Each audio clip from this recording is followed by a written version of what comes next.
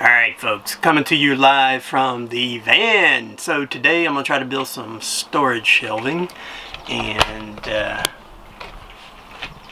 storage shelving is going to go up there, so it can't be too big whatsoever, because by the time you get a mattress in here there is not a lot of room. So I would say maximum probably, yeah, I don't know, I'm going to have to measure that. But the one thing that I have learned is that you need to attach to both the wall and the ceiling to make a good sturdy shelf. So I'm going to try to get the curvature of the wall and the curvature of the ceiling and cut out some pieces. And we'll put a little face frame on it, and then hopefully we can cover up that gray stuff up there too. I'll take our bevel here and see if I can find the angle up there and see if I can do like a straight angle instead of an actual curve. I've already got the curve for the ceiling cut. It's not exact, but it's good enough. So I've got a template for that, but hopefully I can match the angle, and instead of cutting curved I can just make a kind of a straight angle there. So I'm gonna go do that now. Let's see what we're talking about here. Alright, so this is what we're looking at for a profile there. So 10 inches tall, 6 inches deep, a little bird's mouth 2 by 3.5 to go over the molding. So that's kind of our side profile. So I got to just go work out the angles, and we'll make some cuts. We've got 3 points there where we want to hit to screw to. So and then also we got 3 back points.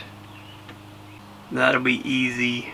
And then 2 roof points. So that's going to be interesting. They don't line up.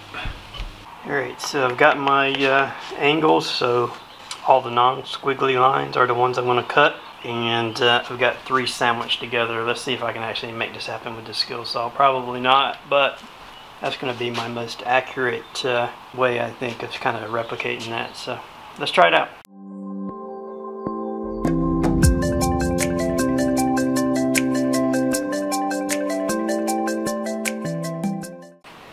Alright, I'm trying to use up as much scrap wood as possible that's kind of laying around so I don't have any waste. So this is going to be the bottom. It's not quite wide enough, but I guess that gap between the wall and there will probably serve a purpose, maybe to run cords through or whatever. But and then this will be the backing. Alright, so I've got the pocket holes drilled for the first end piece, and we'll just go down the board.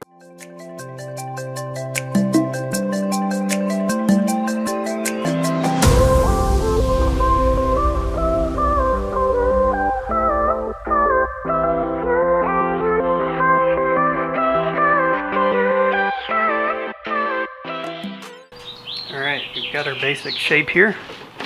Just need to build a face frame and get the face frame on. So what I'm going to do for the face frame is I'm going to do 1 by 3 on the bottom, so that'll give me a little bit of lip so things won't slide out, and and then 1 by 2 on the rest of it. Let's get to it.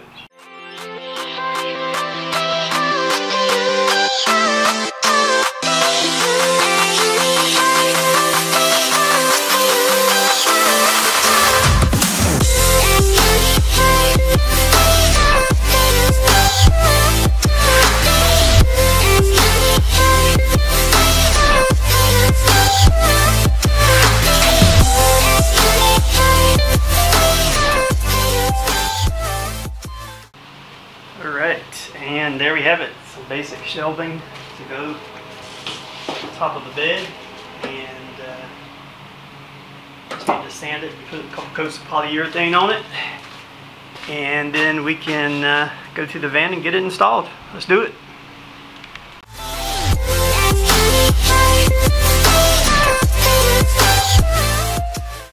Alright, I puttied a few holes, so I'm going to wait for that to dry and I'll come back and give that a little bit of sand, and then we'll put some polyurethane on it.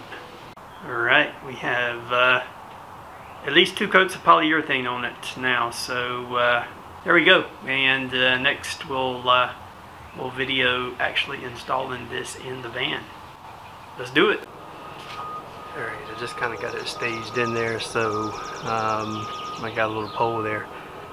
So I'm going to go ahead and install the brackets to hold it to the top, and I'm probably going to have to go get longer brackets to hold it to the wall. Let's get started.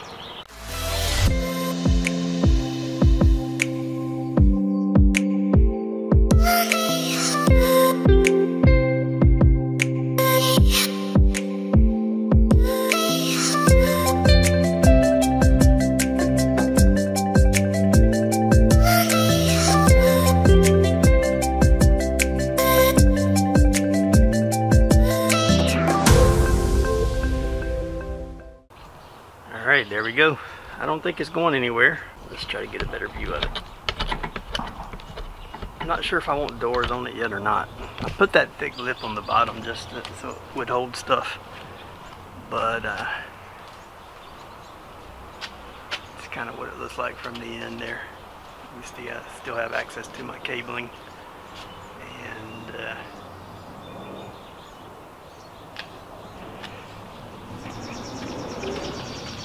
a little bit of storage space up there, not much. I didn't want it to be too intrusive to the sleeper, and still have room for maybe feet. And you got to think a mattress going under there is not going to be much room in there anyhow. So, but yeah, a little bit of storage space. The outlet's inside there. It's pretty sturdy. We'll see how it holds. I may put a few more screws into the other cabinet there, but.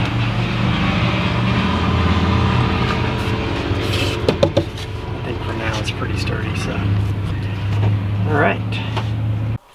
Oh, and the other thing that I did today was I installed this CO2 fire extinguisher pretty close to where I would probably need it, the galley here.